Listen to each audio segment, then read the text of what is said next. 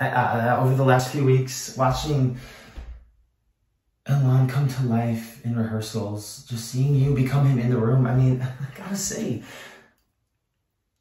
you're very good at what you do, Adam.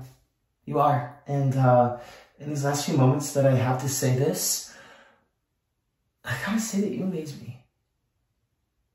I really want to hug you. I want to ask you something. Okay. What are you doing in the part? I mean... It's still early days. I can't get a firm grip on him at times.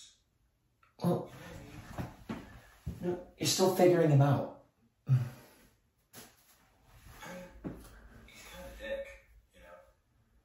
And I love that about him. But he can be a little cocky and manipulative. Yeah. So, I don't know, I just want the audience to not like me. The audience will like you.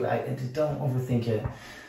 You just gotta remember, he ain't no virgin.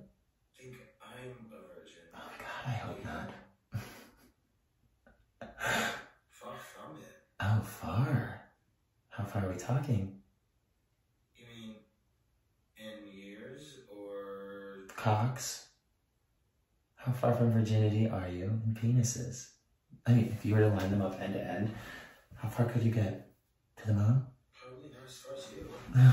I guess you've had a lot of sex in your life, huh? No, I'm Kate fucking Canaveral, baby. Probably more like Elon in that regard than I am. Okay, I'll say this. If Elon were to get out of the shower and stand naked in front of me, he would say what he wanted.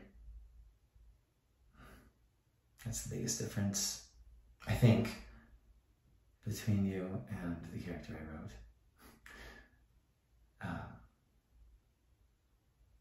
I should go to bed. But we are going shopping to get you new underwear. Okay? What's wrong with my underwear?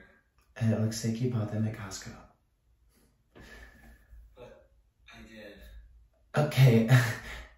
Gays should not shop at Costco unless they are like 40 or own property. I mean, what would you have done if you hooked up with someone tonight? Would you have wanted them to see this Fruit of the Loom monstrosity? Pick on me. Oh my God, why are you big on me? I'm teasing you. There's a difference. Just be nice to me. Oh my God, I am nice to you. You're always making fun of how rich and spoiled I am. Sometimes I think you don't like me. Oh my God, don't be such a baby. I am not a baby. Stop calling me that. Okay, but you have to admit that you've lived a pretty protected life. Is that my fault? No, it's not your fault, but God, can you just admit, like for once, that you have lived a life that is like 1,000,000 to 1?